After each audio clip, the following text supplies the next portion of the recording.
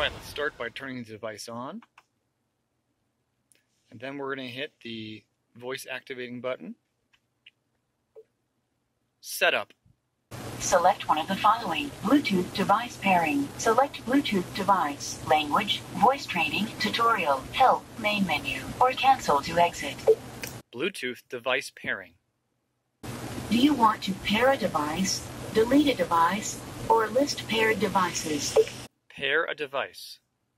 Refer to www.uconnectphone.com for a list of supported Bluetooth devices.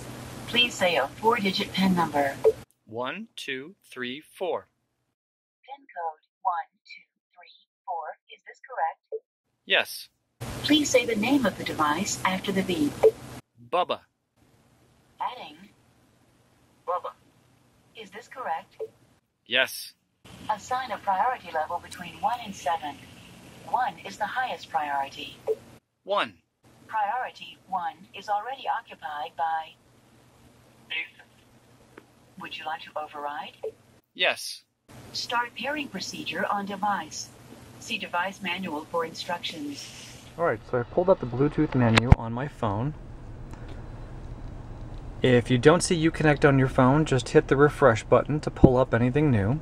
And now we're going to hit Uconnect. It's going to talk to the vehicle, and it's going to pull up the pin. We set it at 1, 2, 3, 4. Hit OK. Pairing complete. And you're paired. Good job. Now to pull up your phone, you're going to hit the media button, and you're going to tab over by hitting this button several times or by hitting the touchscreen to auxiliary, and there you should see your phone listed, and you should be able to hear what you're streaming by hitting the play button.